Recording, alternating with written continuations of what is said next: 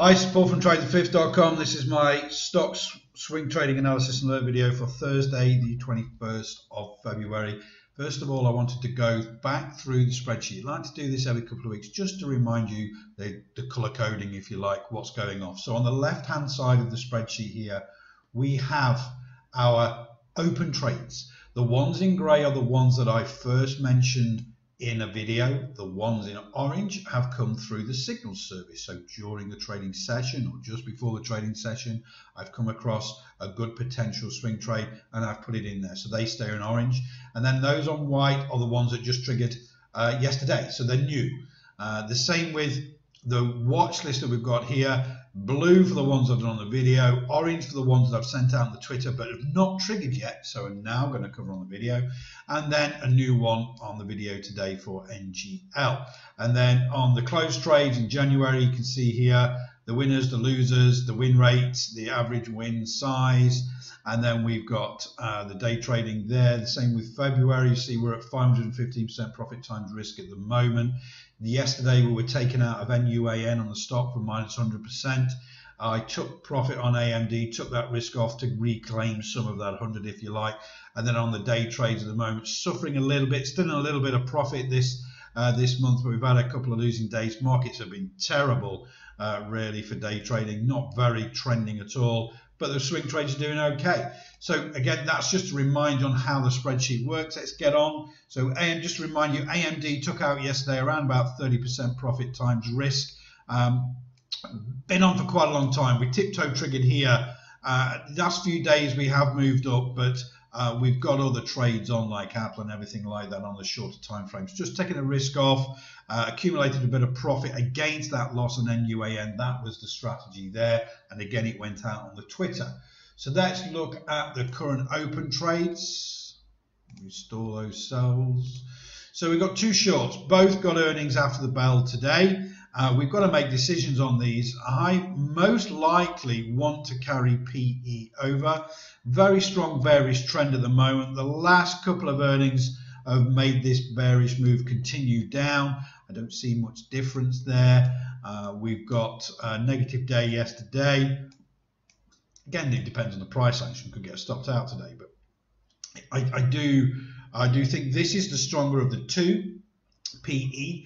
One thing I would suggest though, we've got to look at earnings reactions and what happens. We get quite big rangy days. So I want to go back just to this instance here.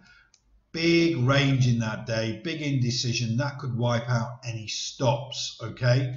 So my plan before the markets tomorrow, depending on what the price action is, I'm going to look at just taking a stop off initially. Let that settle down, then put the stop back on again. That's what I'm going to do personally. It's not advice, but they could have a really big range day, wipe out the stop, come back down, then continue to go down towards that fifth wave target. So PE, at this moment in time, I'm looking to carry. But FLR, I am not. This has just had some great news with being awarded some contracts. So this sort of wave, the fifth wave move could not be on, and we could get a bit more of a pullback. Last 2 days we've had a bullish move here because of this news, being awarded contracts. So we've got that indecision down here, and then we've pulled back up since then. Now it could get down on earnings and go down, but I don't want to take the risk on both.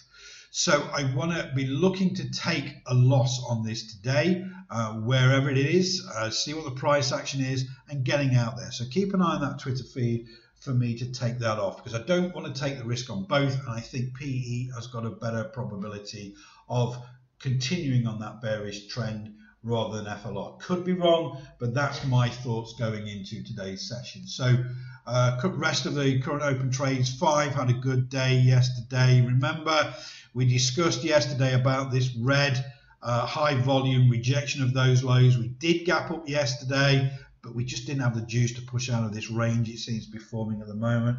A little bit of a profit making position, but let's see how it goes into next week before we start making a decision on any time stop strategy there.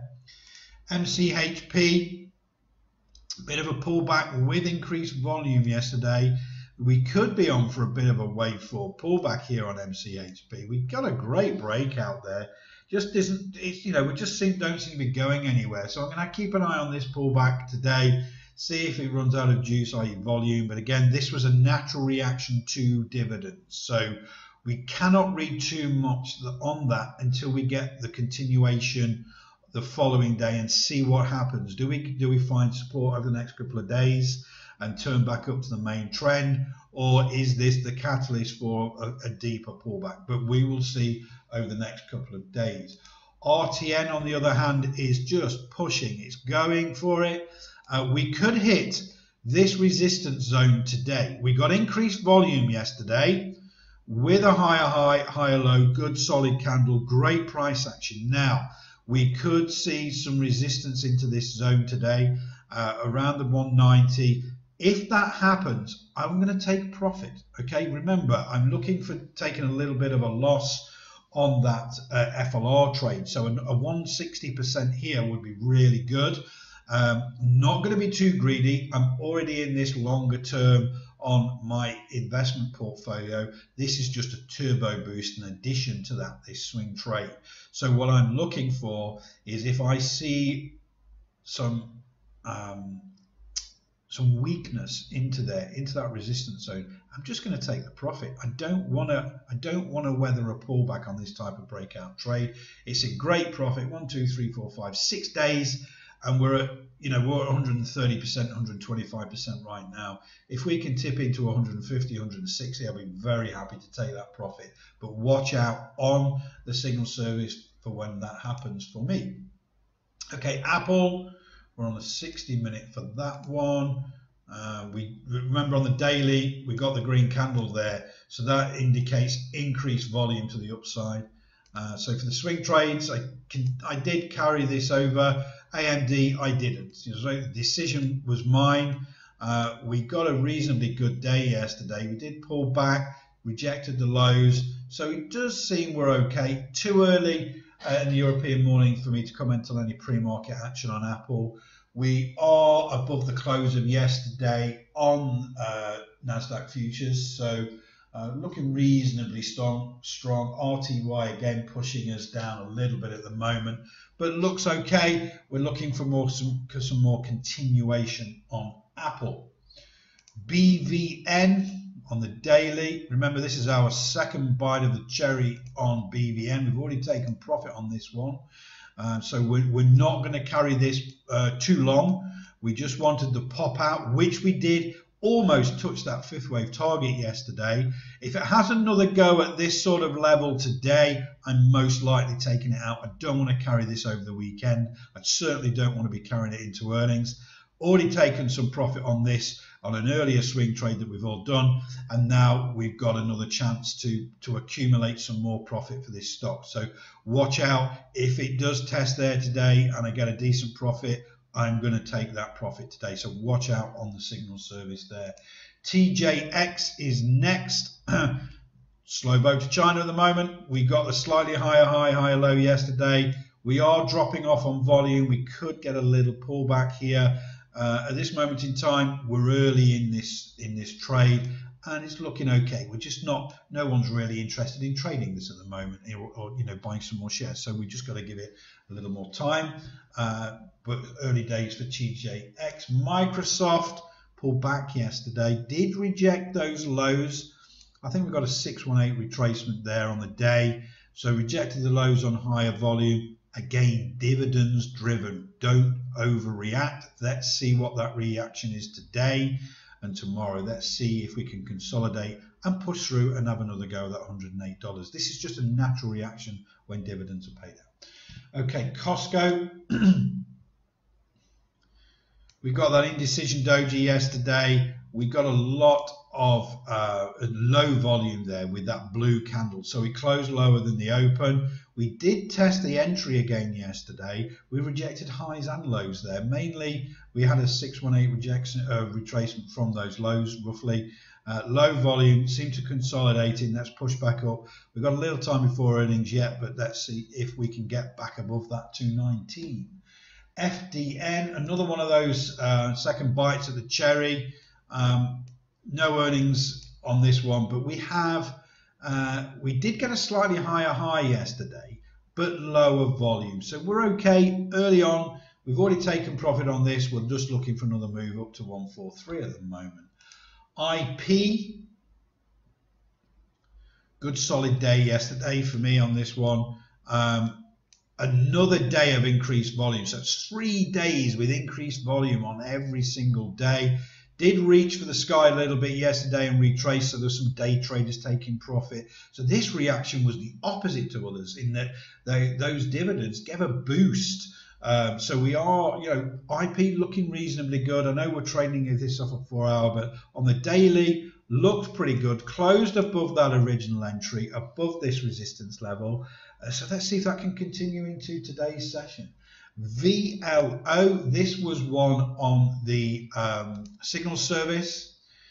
We triggered this on the 4 hour, so let's maximize this. So this was an entry yesterday. It went out before the markets opened. Entry was 85.19, stop loss 83.75. Looking for the breakout here. It looks good. We've had dividends. We're moving back up again. Really good support on the cloud.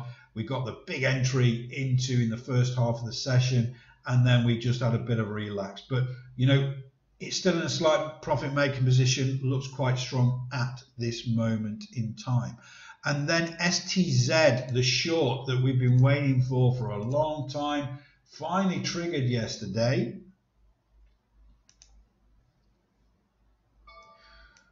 With big volume. Okay, this is a big move out of this range. Now we closed near the low in a slight profit making position. Let's see if this can continue.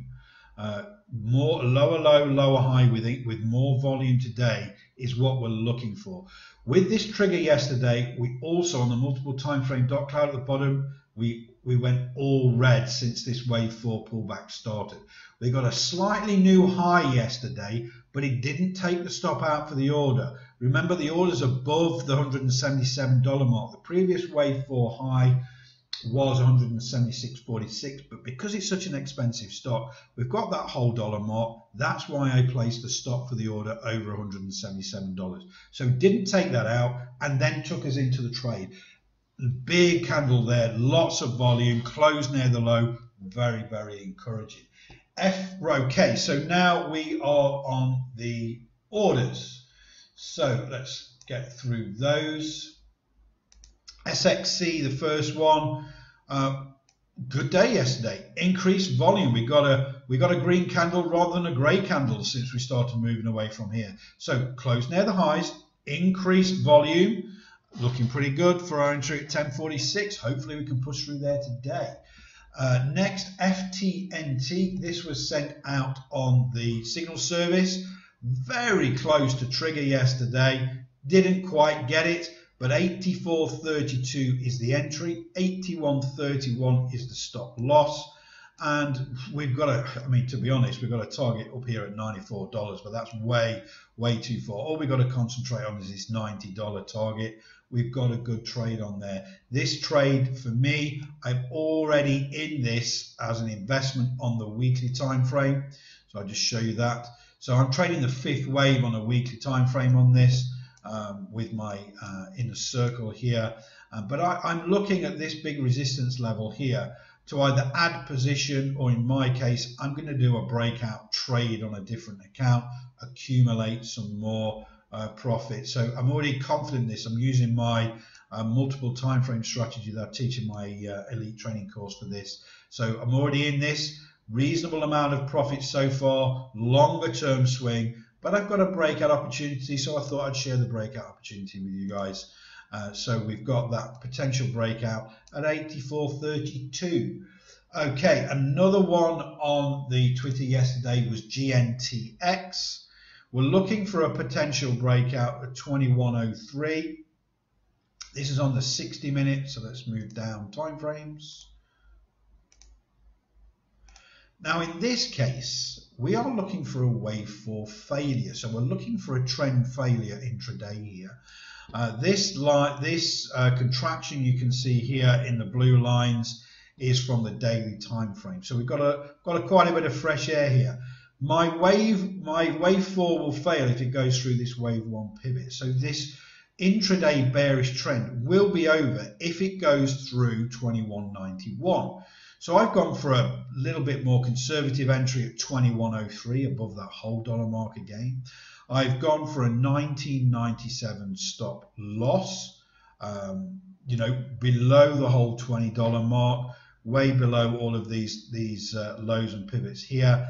Still gives me a decent risk to reward of 1 to 1.8 to $23 there. So I know it's called Trade the Fifth, but sometimes we don't get a fifth wave move and the fourth wave fails.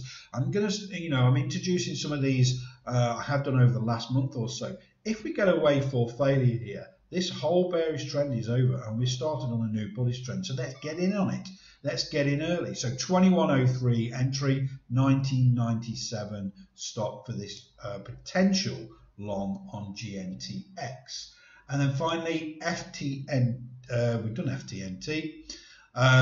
We have NGL, on the 60-minute time frame. Now, be aware, we've had earnings here. We had the big push on the 60-minute time frame, 60-degree push, really good impulse leg. Now we've had some profit taking. This could come back a little further.